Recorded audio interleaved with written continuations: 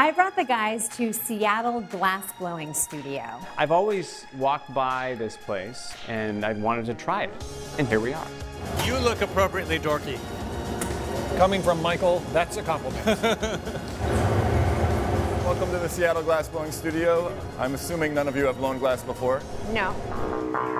The ovens we're working with are about 2,100 degrees. Some like it hot and some sweat when the heat is on. You recognize that? The person teaching us how to do this is Hugh Willa. The stuff that he makes is next level. We're not going to come even close to what he can create, but I'm excited to see what we can do. Today we're going to be blowing glass, so we need a blowpipe. And essentially that's just a big metal straw. We broke up into teams. It's Saint and I against Jim and Michael. Ooh, that's hot. I think Saint and I are going to win, as usual. Nope.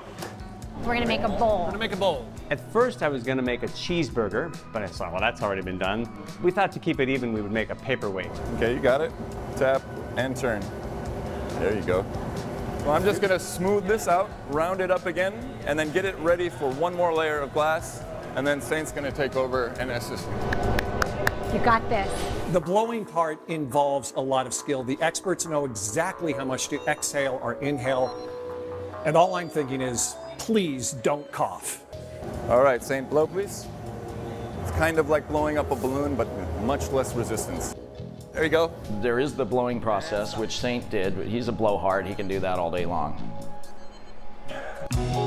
There's other ways to work the glass. You can shape it, you can color it, you can stretch it and twist it and all these other things. There you go, Yes. nice. You can cut a little bit of glass. Cool. That's awesome. I'm an artiste, and I'm letting the glass tell me what it wants me to do.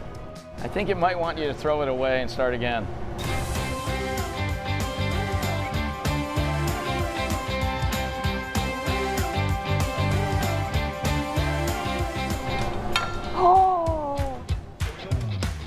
And then we're going to load this into our cooling oven.